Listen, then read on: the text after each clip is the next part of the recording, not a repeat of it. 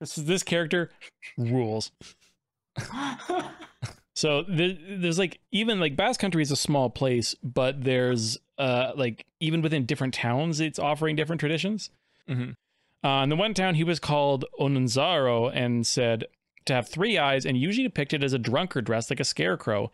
People would ask, Olentzero of the red eyes, where did you catch that fish? Meaning, where did you get drunk? And the answer would be last night at 11 in the rocks of Zuriola.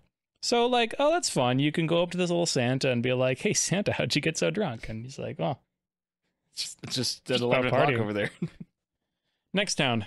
Children would be told to come home early. An adult would then dress up as Olentzero and scare the children still out in the streets with a stickle. Of course. Oh, yeah. Yeah. Rowdy.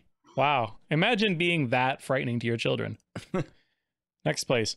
If the children did not want to go to bed, a sickle would be thrown down the chimney, and the children told that Olentzero would come to cut their throats if they did not go to bed. Oh, wow. That's like such a commitment though too, as like the parent like having to get up on the roof and throw the sickle down just for this particular prank. Well, if you've got multiple kids, you got to know you're not bluffing. If one kid doesn't go to bed, you have to cut the kid's throat so that the other kids know that you mean business. That was, there was actually no like, stillbirth or anything like that. That was just why you just had to keep cutting kids' throats to like keep the magic of Yule alive. Yes. Yeah. In Dima, a straw puppet dressed as Olentzero with a stickle would be hung from the church tower after the midnight mass on Christmas Eve. And if children had been behaving badly, people would say, Olentzero with the red eyes has come to the chimney. If we break the fast, he will cut our throats, referring to the traditional fast in the week before Christmas. Oh, man. Wow.